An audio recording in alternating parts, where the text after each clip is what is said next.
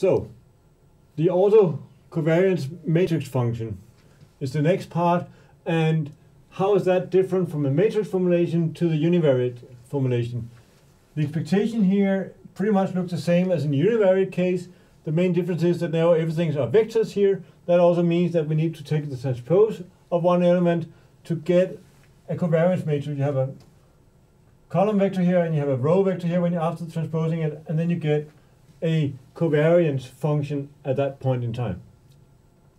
That also means that, well, going forward and backwards in time, which was before equivalent, so gamma of k was equal to gamma of minus k. Now, since given this transpose in here, we will have to transpose to get to the negative time lag here. Now, in the bivariate case, just to see what you have more closely here, is that in the diagonal you have the autocovariance structure with yourself, so univariate, and then the off diagonal you have the cross covariant, or often we will, when plotting it, we will look at the correlation instead of the covariances, but talking about covariances we don't need to normalize. Now, this part going forward and backwards in time, if you look at the lower left element here, the cross correlation between gamma and state 2 and state 1 going forward in time k step is the same as from 1 to 2 and going backwards in time. So let me just exemplify that. So if you have a state and you look k step forward in time, and then you, for the other state, then you do this at different time points, that's equivalent to take the other one as reference and go correspondingly backwards in time. That is what is the meaning of this part here. So, what do we need to do to represent this? We did this last week by plotting the covariance, or actually we plotted the autocorrelation structure of the univariate series, and then we also looked at the cross correlation function for both positive and negative values. We did it, the cross correlation we did in two ways. We did the cross correlation on its own, but then you need to do the autocorrelations on your own as well, so you need to do at least 3 plots to do that.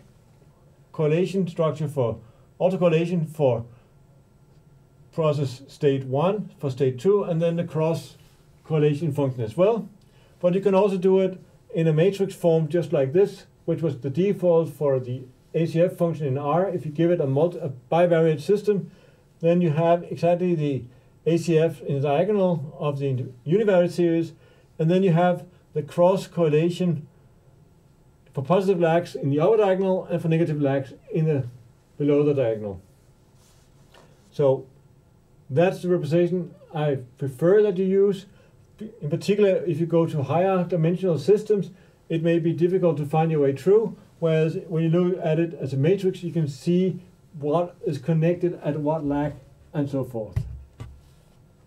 Now, as for the univariate case, I like to go through the theoretical structure, how to estimate things in the theoretical setting before doing things in practice, just so that we know a little bit more about what we're doing.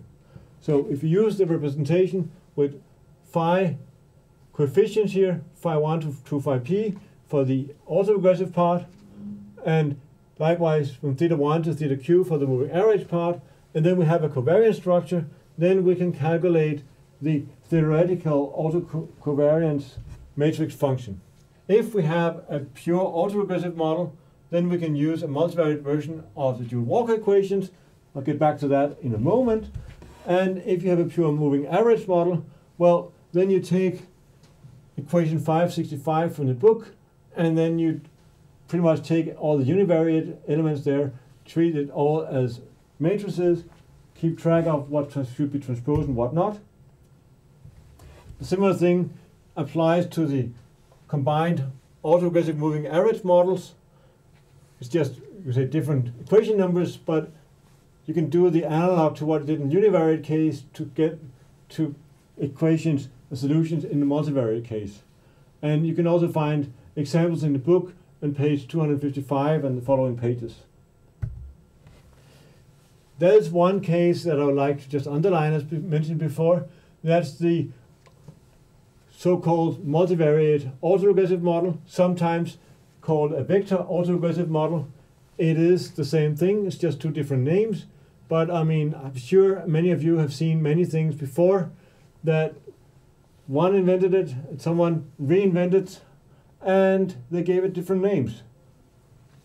That happens all the time. It will happen again, I'm sure.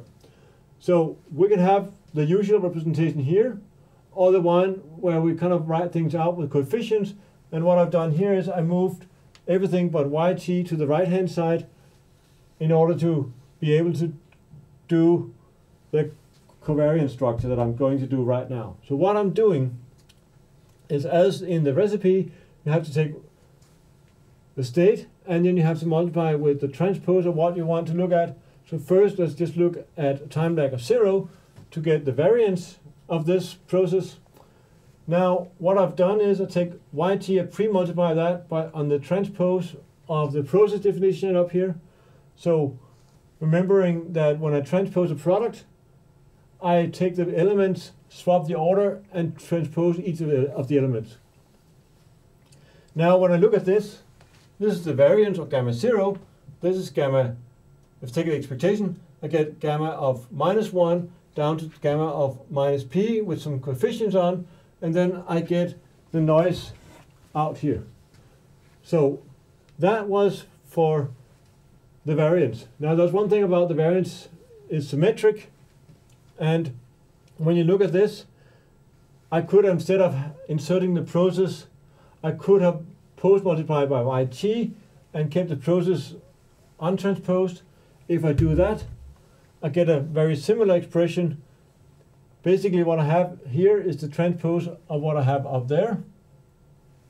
And of course, since the variance is symmetric, it makes good sense that you can transpose all the parts in here and you get the same thing. Now, if we do it for other lags, I'll just do the general expression here for lag k, post multiplied by the transpose of the process up here. Now, what you have is then different coefficient products out here where you have to care about what is the difference in time here. So from t minus k to t minus 1, well, then you have k minus 1 steps forward in time. So you go forward, gamma of k minus 1 here is a positive number, whereas in the formulations up here, we have negative numbers in general. Now, at some point, you will subtract p, becomes later greater than k, and then you will get back to negative numbers. So, and we have to keep in mind that you have negative numbers sometimes and positive numbers at other times when we get to the next slide.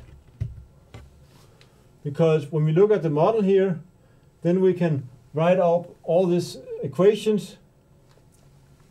The first one represents the variance equation up here for determining the coefficients here up to order k. And now here we see that we transpose what came from the previous slide. We have the gammas here are not transposed. We have the phi's on the right-hand side, but we have negative indices here. So we learned earlier on that when you have negative, in order to get to a positive, you also need to transpose it. So that is why you have these transposes, and everything on the upper side of the diagonal, the upper triangle matrix here, is transposed, whereas the lower is not transposed, because there you are already looking at positive lags in here. So we've done this for all the positive lags. These are the so-called multivariate Yule-Walker equations that can be solved to get an estimate of the coefficients.